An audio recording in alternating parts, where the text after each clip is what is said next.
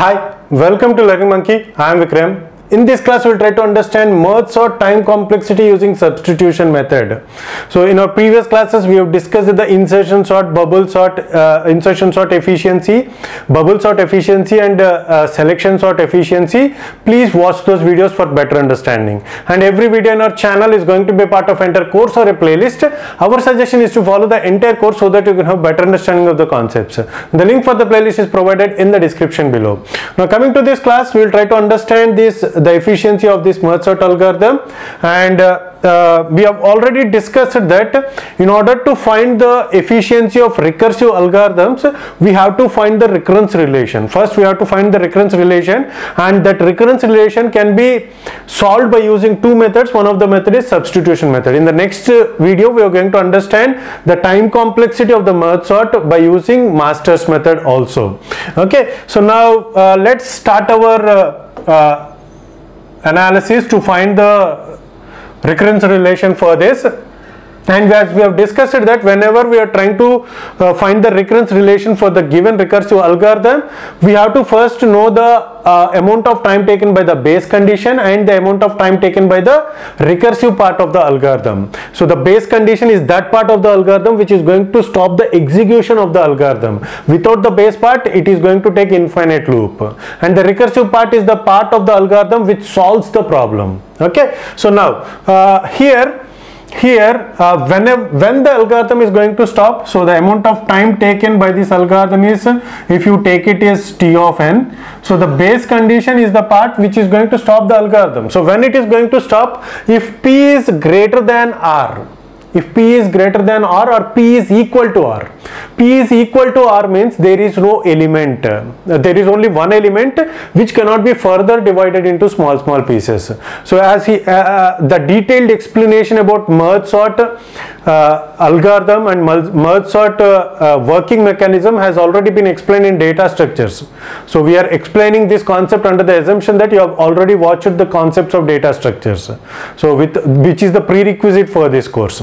Okay, so now, so here when this condition is going to be true, is going to be false, this condition is going to be false whenever there is only one element which cannot be further divided into small pieces. In our previous explanation, we have seen that whenever the value of p and r are equal, which means whenever there is only one element, then this one will fail and we are not going to further divide the algorithm, so the array, into small pieces.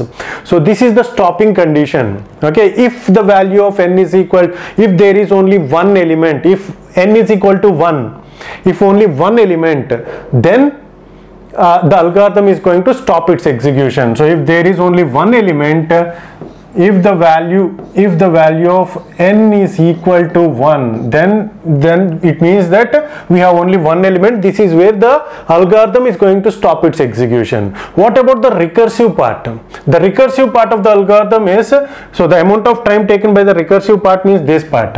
So what is the amount of time taken by this merge sort? It is t of n by 2. How can I say that? How can I say that means, if you take this value of q, so here in this case p plus r, what is the value of p and r? P is the low value and 7 is the high value, r is the higher index. So 0 plus 7 by 2, which is 3.5 by 2, floor of 3.5, sorry, 7 by 2 is 3.5, floor of 3.5 is 3. Means this 3 is the index where the division has to be done. So this array is going to be divided here. So here this part is taken and this part is taken. So that is making the array into two halves. So this part is p comma q. P comma q means 0 comma 3. So this part is what we call it as t of n by 2. So we are making that array into one half. So the amount of time taken by that one half of the array to get sorted is t of n by 2. Similarly, what about this function call? This function call is going to take an amount of time t of n by 2, again because it is q plus 1 by 1 comma r. Q plus 1 means 3 plus 1, 4 to r. So another half is taken. So the amount of time taken by this to solve the to get into sorted order is t of n by 2. If this entire array is taking t of n, means half of it is going to take t of n by 2 and the remaining half is going to take t of n by 2. Okay, and what about the efficiency? So the amount of time taken by this merge part, this is the merge part, right? So the amount of time taken by this is n. How can I say that? Let's try to analyze that in detail. So we'll take everything and we will analyze. Okay, so each step,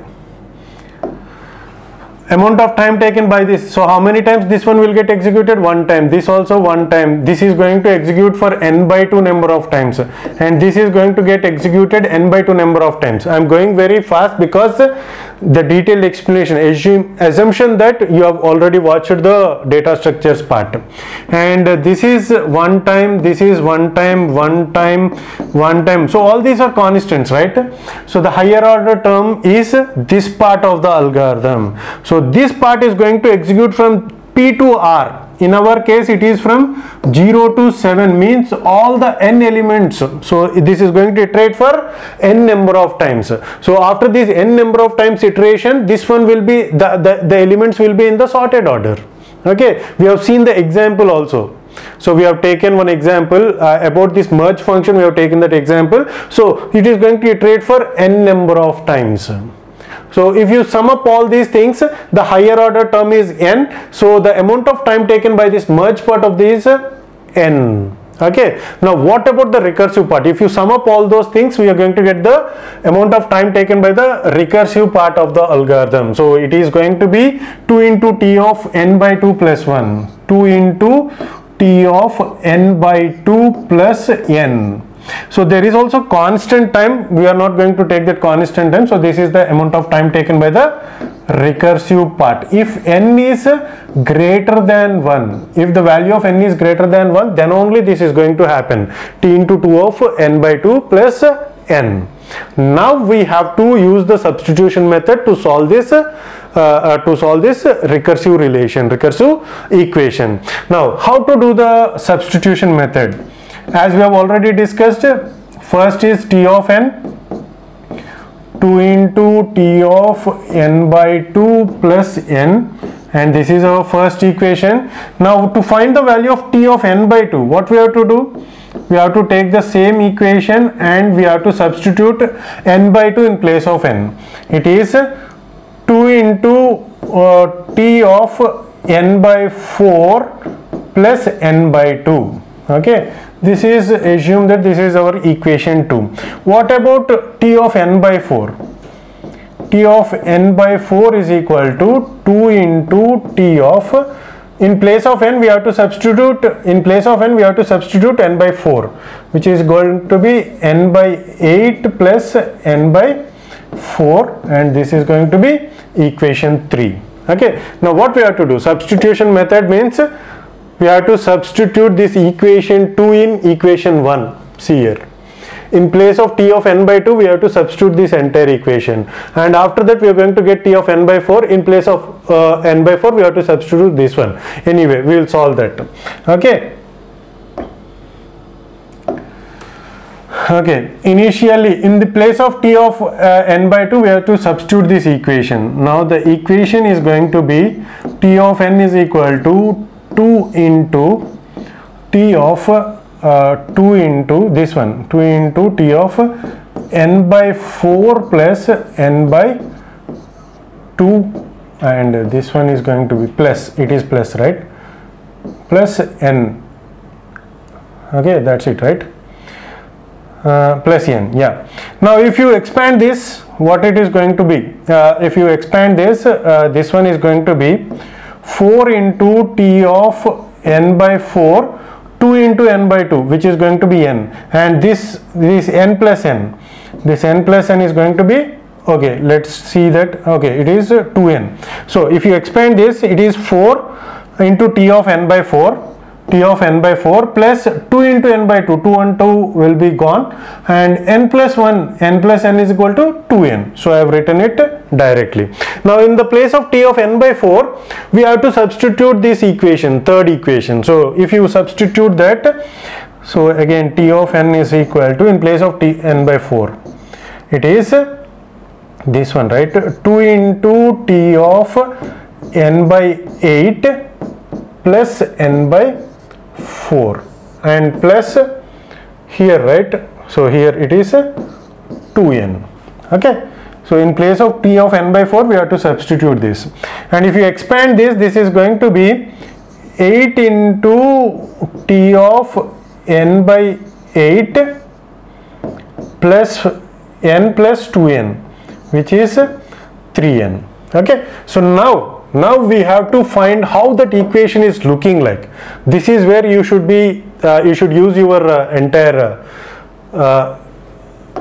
mathematical knowledge. Okay, so now how it is looking like? So it is looking like it is, I'll start from here.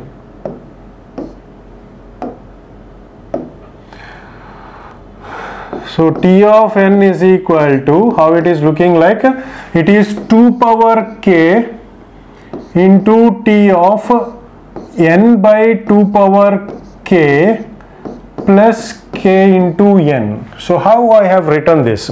For example, if you consider this as k and it is 2 power k, it is k means k is equal to 3 means 2 power k is 2 into 2 into 2, 2 power 3, which is 2 into 2 into 2, which is 8. For example, if you take this as 8, if you take this as 4, means here it is going to be 16 t of n by 16 plus 4n. So that is how the relation is, recursive relation is. So based upon that I have considered, we have placed here taken it as k, and this we have taken it as 2 power k. Now we have to consider the base condition. When the base condition, when this algorithm is going to stop its execution. So based upon that we have to come to a conclusion, right? The algorithm has to stop. So when it is going to come to a conclusion, whenever this t of n, so this n value is equal to 1, then it is going to stop its execution. It means that whenever n by 2 power k is equal to 1, then it is going to stop its execution. So now what we have to do in order to get n here it is equal to, n is equal to 2 power k. If you place n is equal to 2 power k in this part, so then it will become 1, right? 2 power k by 2 power k, which is 1. Whenever this is t of n is equal to 1. So if you try to expand this, t of n is equal to, here 2 power k into t of 1. If I substitute 2 power k in the place of n, 2 power k by 2 power k, which is 2 power which is 1, 2 power k by 2 power k, which is 1, right? Okay, now plus k into n. Okay, so now this one is 1. We have seen in the recursive equation, whenever t of 1 is there means then we are going to get 1. Okay, so now if you substitute that, it is 2 power k plus kn. Now from this equation, what is the value of k? Value of k is equal to, if you substitute log on both sides, it is log n base 2. Because it is 2 power k, it is log n base 2. Okay, so now here, and what is this 2 power k in with respect to n? 2 power k is equal to n. So we can substitute here. If you bring all this into n in the form of n, so then it is going to be n plus n log n. See here, base 2. See here, in the place of k I have substituted log n. In the place of 2 power k I substituted n. Okay, if you bring all this in the form of n, because we have n elements, we have to bring the final equation in the form of n, right? It is n plus n log n. Now which one is the higher order term? As we have discussed that in the time complexity, to find the efficiency of an algorithm from the time complexity, only the higher order terms are to be considered, order of growth. The higher order term is n log n. Higher order term, n is greater than n log n, right? So the efficiency of the merge sort is n log n. So this is the efficiency of merge sort.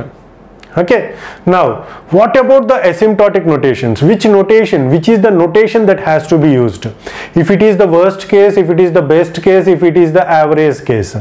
So for all those cases, for whatever may be the case, the merge sort algorithm is going to work in the same way. It is going to do the same number of comparisons, which is n log n. See here, whatever may be the order, so the elements may be in the worst case, in the sense the elements are in the reverse order. The elements may be in the best case, the elements are already in the sorted order. Even in that case also, it is going to take an amount of n log n. If it is in the average case, some elements are in the sorted order and some are not in the sorted order. In that case also, it is going to do all the comparisons. So all the comparisons means it is n log n. The efficiency is n log n, so it is going to take n log n number of comparisons. So it is going to take n log n number of comparisons, and it is going to take exactly the same number of comparisons in any case. Whatever may be the input, it is going to take exactly. So understand my term, exactly. Whenever exactly same number of comparisons are done means it is going to be theta of n log n is the efficiency of merge sort. Okay, so this is all about merge sort time complexity using substitution method. Hope you got the clarity on this concept. Thanks for watching. If you haven't subscribed to our channel, please subscribe to our channel and press bell icon for the latest updates. And if you have any doubts regarding this concept, please post your doubt in the comment section below. And if you feel that this video is helpful to you, please give us a like symbol and please share this video with your friends so that they will also get benefited. Thanks for watching.